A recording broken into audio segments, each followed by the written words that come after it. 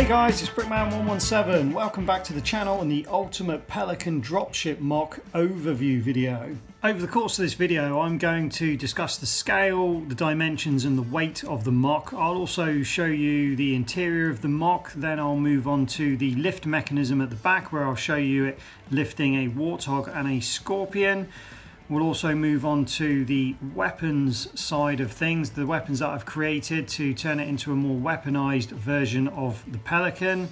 I'll also show you some comparison photos against some other sets, as well as showing you the inspirational photos and videos I used as reference during the build of the MOC. One of the most common comments I've received on these videos over the series is that it's not minifig scale, this MOC. So to address this, I decided to show you how I came about the scale that I used. So I started by Googling the average height of a US Marine, which was 5'7" or 170 centimeters, which is 1.7 meters. I then looked at the length of the Pelican in law, which is averaging at 30.5 meters, as you can see by the pictures on the screen. Using this information, I then divided 30.5 meters long by 1.7 meters tall, the height of a Marine, and came out with an answer of just shy of 18. I then measured one of my micro action figure Marines, and that came in at around 5 centimeters, maybe slightly over. So I then times that 5 centimeters by 18 and got 90 centimeters. So that gave me the length I should have been going for with this Pelican. I also did the same with the width, which gave me just shy of 69 centimeters, and the height at 32 centimeters.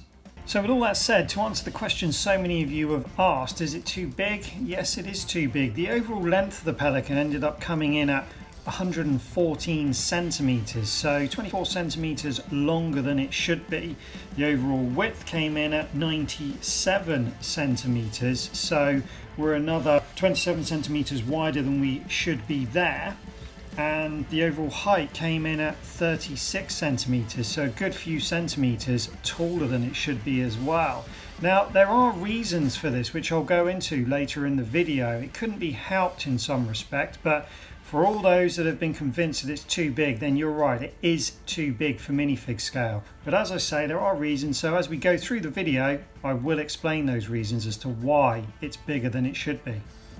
The next question I'm going to answer is how many pieces are in the MOC and how much does it weigh? This question, both these questions have been asked an awful lot. In regards to how many pieces I used to build it, I didn't count them. I'm not going to take it apart to count them, but what I did do was I tried to figure it out roughly by weight, which I know isn't very accurate, but it does give a rough idea of how many pieces must have been used. So I start off by weighing the Mega Bloks Pelican Gunship when it's completed, and that weighs just shy of 700 grams. Now the Pelican Gunship has over 1,100 pieces as a set, 1,161, but that includes the figures and the weapons. So I've not counted it, but I believe it knocks it down to about 1,000 pieces without the figures, just for the Pelican. If I weigh the ultimate Pelican Dropship, it's 16 kilos. That's 16,000 grams. So if I divide 700 grams into 16,000, it basically goes as good as 22.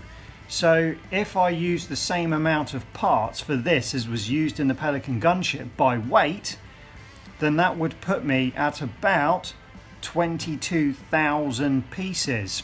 How accurate that is, I don't know, but that's as good as it's going to get. So we could argue it's somewhere between 20 and 25,000 pieces. The final question I wanted to answer related to this part of the MOC is a number of people have said, can I still move it? Does it move around? Does it fall apart? And so on. Well, yes, I can still move it. Is it easy to move around? No, not really. It's difficult to pick it up. You can only pick it up via one hand under the tail section and one under the belly. So it's definitely not easy to move, and it is also very big. In fact, it's so big, I don't think many of you have an appreciation for how big it is. The best way for me to get across to you exactly how big this is to get someone to pick it up. So I've asked my friend John to lend a hand again. I brought in some outside muscle. He is in his civvies today, so you might not recognise him, but he's agreed to lift the Pelican for you guys and give it a little flight test. So here we go.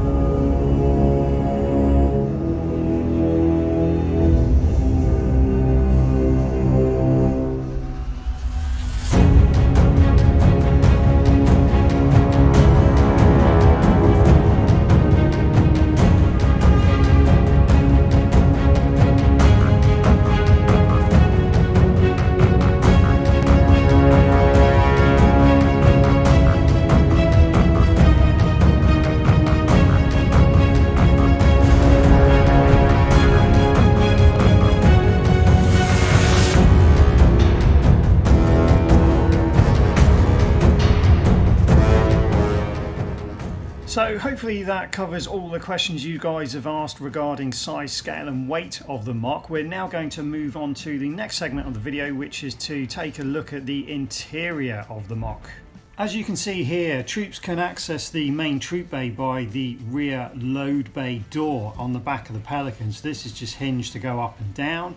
If you want to gain access to the Pelican from above, it's just a simple case of removing the wings and then removing the roof sections, as you can see here. The first thing you need to do is remove the two tail engines just because of a weight perspective. Next thing you need to do is you remove the front section of the cockpit. Then the roof comes off, nothing holds that on apart from gravity, and then once that's off you move on to the wings. The wing sections and the engines are held on just by one 2x4 and one 2x6 plate on either side, and the rest is done by gravity again, so it is all relatively easy to get apart.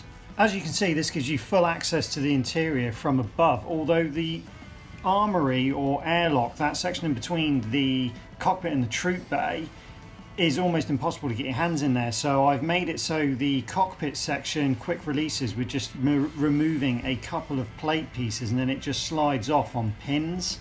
This fully exposes the armory for ease of access. If you haven't seen phase 2 of the build, you can see the armory in much more detail, and the same goes for the cockpit.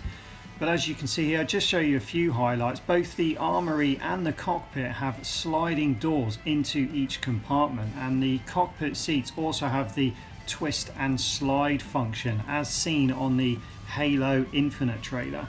Moving on to the troop bay, you can see I've got full access to the interior of the troop bay by being able to remove these seat sections. Now, this is a good time to explain why the Pelican is bigger than it is. This whole MOC started with just trying to create the troop bay interior for a stop motion filming idea that I had. Now, from watching the Halo Infinite trailer, you can clearly see that there's 5 seats in the back of this Pelican, and it's ginormous. If you haven't seen it, have a watch of it and you'll see how big the troop bay is. Now that's where I took my inspiration from, which we'll come back to later, but in regards to why it's so big, it was because I wanted to be able to create these seat sections as you see them here, with enough room in between them that they were nicely spaced out. As soon as I did that, I measured it to my scale and realised the ship was already going to be slightly too long, but I wasn't prepared to compromise on this. I didn't want 4 seats or 3 seats, I had to have 5 seats on either side, and I wanted enough room to be able to put those grab rails in between either seat. There's a few missing on this picture, but I do have some additional rails to go in. I haven't actually yet created the second row of seats for the other side that's missing in these pictures, because I didn't have the pieces. I do now have the parts. I've just recently received another eBay haul with the parts that I need to create that second row of seats. Now the second reason for the Pelican being so long is the sliding doors. If I just put a single stud divider between the troop bay, the armory and the cockpit, the length of the ship would have been 6 studs shorter, which in comparison for its overall length, I know that that doesn't compensate for the whole size of it, but if you go 6 studs further forwards, you've got to go 6 studs further backwards, so that's 12 studs, and that alone is quite a length. And again, it still doesn't fully compensate. The rest of it is just down to the fact that I was using blocks, and this isn't a scale replica, it is a MOC, so it was as close as I could get it to the size I wanted it to be, whilst keeping all of the proportions in check, so it was undeniably recognizable as a Pelican. Now that we've taken a look at the interior, it's time to move on to the lift mechanism at the rear of the Pelican. It was really important to me that this Pelican be able to carry not only a mongoose but a scorpion as well. I have been able to manage to achieve this, but due to the fact that the Pelican is slightly too large, it does make the warthog and the scorpion look slightly smaller. That said, the scorpion and the warthog are both underscaled compared to the scale that I gave you at the beginning of this video, so I may in time create a slightly larger version of the scorpion and the warthog. But until I do that, we're just going to have to make do with the stock vehicles, and here comes one now. To connect the warthog to the lift mechanism, first of all you can just lower the lift mechanism down. It's on a small hinge that can come down from underneath the tail section, and you connect these 2 clear plastic rods. They've got black clips on the top which clip into the side of the magnetic lift mechanism, and then they have clear clips on the bottom of the rods, but they're not quite at the bottom. You can see here you can adjust them up or down depending on the size of the vehicle it's lifting. It just makes it stay closer to that magnetic clamp just to make it look a little bit more believable. And there you have it, one warthog hanging off the back of the Pelican. I'll show you guys some more pictures of this towards the end of the video. Before we do that, I want to show you what it looks like with the scorpion hanging off the back. Unfortunately, the scorpion is a bit more of a faff to get onto the Pelican, but as you can see, it does go on. It doesn't have grab rails on the side of it like the warthog to just connect to, so I've just attached some. I've modified the body of the scorpion ever so slightly just to take a couple of those hook plate pieces to attach those rods to. I also added this black plate just across the top because it just helps support the scorpion to stop it from swaying back on those bars that it's suspended by. And that's the scorpion and the warthog suspended from the rear of the Pelican. The thing I'm most pleased about here is that the landing gear at the back can still support the back end of the Pelican even with the scorpion hanging off the back, which I honestly didn't think it was going to be able to do, so I'm particularly chuffed about that bit. Okay guys, we're going to move on to the weapons now. For those of you who have seen phase 6 of the video, you'll know that I built this nose gun for it. All these weapons they're not cannon, they just guns I made up. I just like the look of them. As you can see, I've used as many pieces as I could. I used the joints for the mantis to make this gun up. For the barrels on the side of the guns, they're supposed to pictate ammunition cases for basically an autocannon on the front of this Pelican, with just some hoses there that came off of the Frost Raven that I just stole just for this MOC. I'll put them back when I'm finished with it. And that's it for the nose gun. Moving on to the wing mounted weapons, I started with these. I've seen these on some of the pictures that I was taking inspiration from. Not exactly like this, but I wanted the freedom to build with these. I wanted to create something that just looked like, I don't know what I would class these as. Maybe Archer missile pods, I don't know. Maybe Archer missiles are a bit bigger, but it's just sort of small missile multiple launchers. I just like the idea of, you know, there's 9 barrels there. I just like the idea of all those going off at once. And then finally, these, yeah, very controversial. I had these are from the countdown set from the Sabre. Now, I just couldn't resist using these. I had to use 4 countdown sets to make these up. But yeah, as I say, a bit controversial, but I really, really like them. I just think they just make the MOC pop with these hanging off their wings. So in my head, they'd be pretty destructive, saved for a special occasion. But yeah, you guys can let me know what you think of those. I'm sure they're very Marmite, love them or hate them, but either way, they're staying on. Fitting the weapons to the Pelican couldn't be easier. You just take these pods off. Still don't know what these are called, so any aviation experts out there, I'm sure you can leave a comment to let me know what they're called. But yeah, you just remove these and then you can just pop the weapon straight into those holes that are left there. Whilst we're on the subject of controversial things, this leads me on to the next part of this video, which is stickers. So I wasn't sure whether to put stickers on it or not. Obviously the original Mega Bloks Pelican has stickers on it, so I received these just recently whilst making this video, so I've decided to put them on anyway just to see what it looks like. Definitely want your feedback on these stickers. When I first put them on, they're really white, too bright, so I decided to dirty them up a bit. And how did I dirty them up? Well, I simply put some dirt on them. It seemed to be the easiest way to do it. So I think they definitely look better when they're not so new, but do let me know what you guys think. Now that we've given the Pelican some weapons and we've put some stickers on it, I think it's only right that we get John to give it another flight test for you so you can see what it looks like.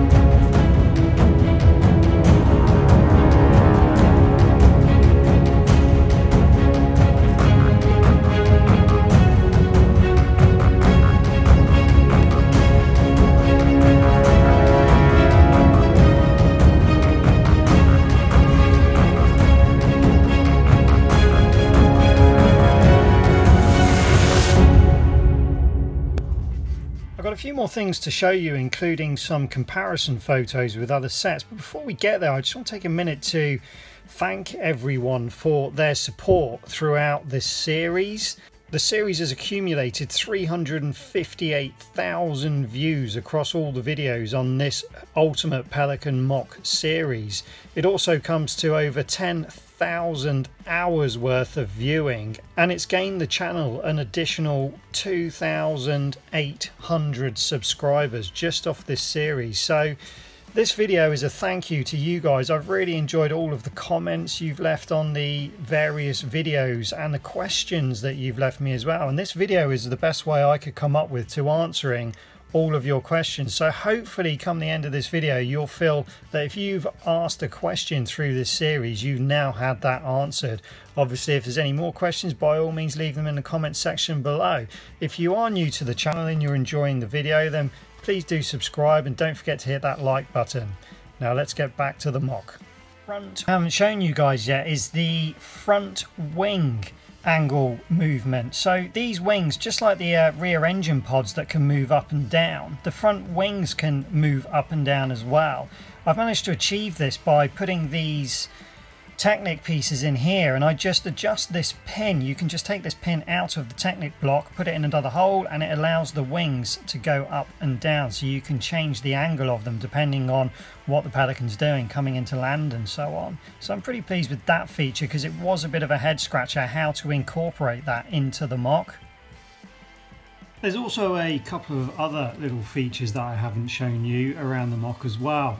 Underneath the main engines on the front wings, you've got these little directional jets to aid with vertical takeoff, I believe, and then the flaps on the back of the wings, you just saw them go up and down. And then obviously if you have seen the earlier videos, you'll know that the rear engines can go up and down either together or independently. You can see that on one of the other phases of the build, which I will put together for you. I'm going to do a start to finish build video all in one go, so you can see the whole thing start to finish as soon as I get a chance to put that together. A number of you also asked to see this mock against some stock sets, so I've taken a few pictures of various different sets here, and you can see here there is quite the size difference, so it absolutely dwarfs both the Spirit Dropship as well as the UNSC Infinity set. I also offered it up against a Seraph and a Wraith, the Pelican Gunship, and the Pelican Dropship. Another incredibly common comment that I got across the videos was that I'd put the seats in the wrong place in the cockpit, that they should be one behind each other. So that leads me nicely onto the inspiration for the build. As I've said previously, the inspiration for the build was mainly the Halo Infinite trailer and the D77TC Pelican, which is featured in Halo 1 but also Halo 2 Anniversary, with the cutscenes that Blur remastered for that version of Halo 2. I'm going to use one of these cutscenes to show you some comparison shots of the mock versus the inspiration from the video. So here's a side-on view. I'm relatively pleased with that. And then we move on from the side-on view into the cockpit, where you can clearly see two seats side by side with Johnson right behind them. And I've taken a couple of very bad pictures, as you can see, just to confirm that the seats are where they should be. Obviously I know that's not Johnson in my pictures, but unfortunately I don't have a Johnson minifig, so I've just had to use that guy instead. So moving on to the exterior of the Pelican again, from the front you can see I'm pretty pleased with this angle as well. I feel I've captured the general shape of the Pelican from the front, so again pretty pleased here. One big mistake I will confess to is this Pelican should only have one thruster per engine pod out of the back, whereas mine's got two per engine pod. Not sure how that happened. Obviously got confused with which Pelican I was looking at, but by the time I'd done it I wasn't going to rebuild it. The engine pods on mine with the twin thrusters are from the later Halo 3 variant of the Pelican. You can also see on this cutscene just how cavernous the troop bay is, which was another thing many people commented on. You can't even see both sides of it in the same frame on these shots, so when you compare it to the inside of my troop bay, I think it's pretty accurate. They also say that you can line up two mongoose end to end in the center of the troop bay, as well as seating 5 troops on either side. And you can also see in these shots from the Halo Infinite trailer just how big the cockpit, airlock and troop bay is, as Brohammer, as he's more affectionately been named, transfers from the front of the Pelican right through to the back of the Pelican. As you can see, the troop bay looks much bigger than we're used to seeing with the in-game Pelicans. And the same goes for as he transfers back through that airlock area into the cockpit. You can really see how big the cockpit is in these scenes here. You can also see the resemblance between this cockpit and the cockpit that Blur Studios remastered in the Halo 2 that I showed you earlier. So as I mentioned earlier, the inspiration for this mock was this video, the Halo Infinite video, and then I used the Blur Studios cutscenes just to get a few extra details that I couldn't see from this video, for example the outside. That just about covers everything I wanted to discuss in the video, but I wanted to close the video out with some photos I took now that the mock's finished. So as I said earlier, thanks for watching, thanks for all the support and the comments, and don't forget to like and subscribe, and we'll see you next time.